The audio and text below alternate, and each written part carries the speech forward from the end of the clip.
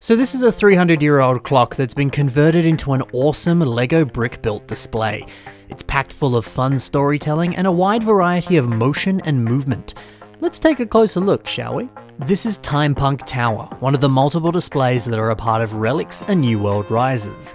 It's an exhibit that showcases a story about minifigures in the future who've created civilizations out of old, long-forgotten artifacts, much like this old clock. Basically what's going on here is these villainous timepunk skeleton dudes have turned this clock into a time machine and are using it to collect and hoard treasures from across the ages. But of course, you mess with time, it tends to mess back, and various characters from across time are wreaking havoc throughout Timepunk Tower.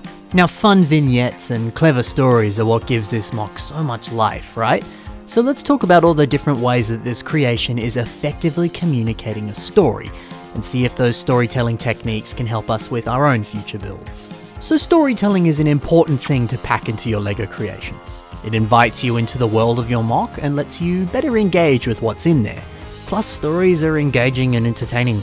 Why wouldn't you want to focus on storytelling in your builds? I think one of the most obvious stories here is this timepunk who's stealing dinosaur eggs from this big T-Rex.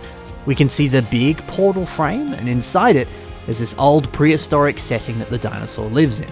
So the first technique that's been used here to help convey the story is framing. Now, framing is a technique that really draws your attention somewhere. I mean, think about it. We put frames around an artwork so that your eye stays within the frame and focuses on the art itself, not the stuff around it. So this simple circular frame subtly tells your mind where to look. And the fact that the landscape behind it is so bright, it contrasts up against the brown, that also makes this really obvious that this is a focal point. The timepunk with the eggs and his wheelbarrow has a huge amount of green behind him whenever you look at them. And this again helps them stand out from the rest of the brown background, and you really get your attention drawn towards this dude. Plus there's natural lines on these rails and the walkway itself, and these form leading lines that direct your focus up to this dude and further back into the portal. So to recap, we have a frame to establish where you need to look, then we have contrasting colors to further direct your attention, and then we have multiple lines built into the structures that direct your attention up to the dinosaur and the timepunk dude with the stolen eggs. All of these things make this story clear and easy to understand. So when you build your next creation, think about the specific ways that something as simple as a color choice or the angles of certain pieces could be a way to make your simple and effective story even easier and more obvious to understand. Every single element you put into your MOC in some way can help build a larger narrative. It's just as simple as knowing how to do that. And those are a few different ways that you could. Of course, we can keep focusing on the storytelling that's used in this creation, but while we're here in this part of the clock, let's take a look at some of these awesome walls on the side here. Check out the bright pop of lavender and purple. Those stripes up against this big amount of brown, they just look so lovely. And also using some of these triangle pieces to form a funky pattern on the walls, that's really cool.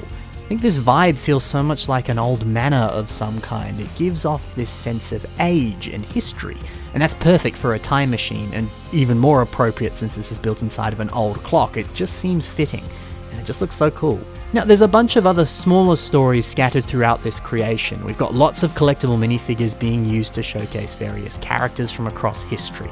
Now, these collectible minifigures are always so well designed, so as soon as you see them, you immediately think of the worlds that they would have inhabited, and then it conjures up stories of how the timepunks might have traveled to that specific time period.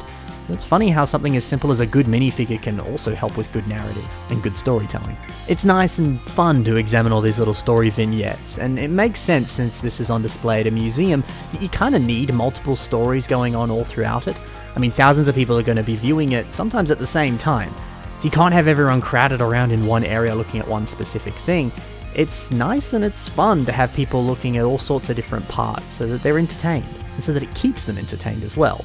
And honestly, this is something that you could do at a LEGO convention. If you're building something to specifically be displayed at a LEGO convention, you might want to consider doing something similar of having multiple different places that people can look. That way, people are going to really appreciate all the nuanced work and unique techniques that you included, because they're going to be looking at it in multiple different places, not just one specific focal point. So that's a few interesting notes about storytelling that are packed into this awesome creation. Hopefully it inspires you to tell your own stories in your own LEGO builds. Let's finish off by showcasing the moving functions of this time machine, because it really is cool to see it all moving together like this. But actually, it's even cooler to see it in person. And now Relics: A New World Rises is on display right now at the South Australia Museum in Adelaide, Australia. It's on until the 23rd of July, so if you're there, be sure to check it out. There'll be links in the description so that you can book your tickets and see it in person. Relics is put together by the team at Relics Exhibitions, which I am a part of, so if you can make it down, I promise that you're going to enjoy it. Thank you very much for watching, guys. I hope you very much enjoyed. Happy building, and bye for now.